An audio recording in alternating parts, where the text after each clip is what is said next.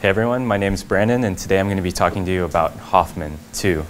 And this is the cluster, the computational cluster here. You can call it a supercomputer that most of our computational research happens here.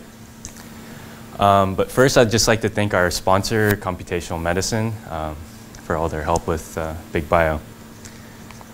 So, just an overview of what Hoffman is. It's over 1,300 nodes. A node is like a computer. And these collectively have over 20,000 cores and 50 terabytes of RAM. Just for reference, your laptop probably has 2 to 4 cores and 8 to 16 gigs of RAM. So it's a lot of resources. And what a lot of what I'm saying today is specific to Hoffman2. But the software it uses to manage everything is called the Univa Grid Engine. And a few other clusters use this. If you go to another school or another company, you might see this. They might also use Open Grid Engine, which is very similar to all the stuff I'm going to show you today. But some clusters use what's called Slurm. It has the same functionality, but with different functions, and I won't be discussing that. So just an overview of what these nodes are structured like. You have your system here on the left. This is your laptop. You typically want to avoid doing your research here just because your laptop's probably maybe not powerful enough, or you want to keep it safe from what you're doing. If you have a Hoffman2 account, which you get through your PI, you will SSH or log into what's called a login node.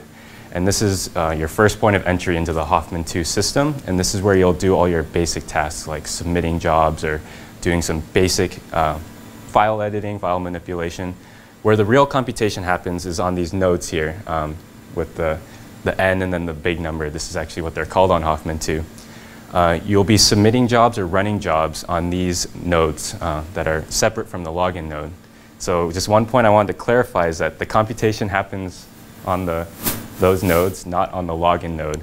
They don't explicitly stop you from doing computation on the login node. And there have been cases where people do some pretty intense stuff on here and ruin everyone else's time. So avoid running your analysis on login node. As for the storage structure, this is something you really want to keep in mind. There's a lot of places to store your files, what you're going to be working with. And they each have their own caveat on how you should use this. So starting from the left, you have your home directory. This is where you first start off when you log in. And this is accessible through the home variable, if you want to reference this. The total amount of files you can store here is up to 20 gigabytes. And there's also a number of file limit, which is, I'm not quite sure, but I'll add it to I think it's 20,000. But I'll add it to the file sheet. It's not that much. One thing I want to note, though, is that the persistence here indicates how long it should last in that storage, like whether it's marked for deletion by the Hoffman staff. And these in your home directory are not. So just for a suggestion, this is where I would keep my own scripts that I write, some small programs that I install. I keep them in the home directory. Moving to the right, you have the Scratch directory. This is accessible through the Scratch variable. This has much more storage, 2 terabytes, but very important here is that officially, files older than 14 days are subject to deletion by the staff. I've had files that have lasted there for much longer, but it's a gamble, so you don't want to stick things there for too long. Where you would want to keep big data safe and for a long time, and maybe to be safer than Scratch, is the project directory. And this will be specific to your lab. Your PI will purchase some storage on Hoffman, and they'll have a project directory. And this is where you store your lab-specific files, and they're persistent, so you can keep things here safely. And they're typically backed up as well. If they're not backed up, it'll indicate it in the path that it's a no backup drive. And then moving more to the right, you have some more temporary forms of storage. You have the work directory, which a lot of people don't actually use on Hoffman. This is, each user is allowed to use 200 gigabytes here. But like the Scratch, and even worse than the Scratch, the files are subject to deletion after 1 day. And I'm pretty sure they're much more strict on this limit. So this is where you would keep like intermediate files for things that you're running if you need to just store something that a program uses and then deletes. And you're out of space in Scratch, you can use the work directory.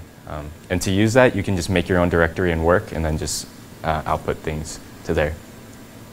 And then finally, you have the temp directory.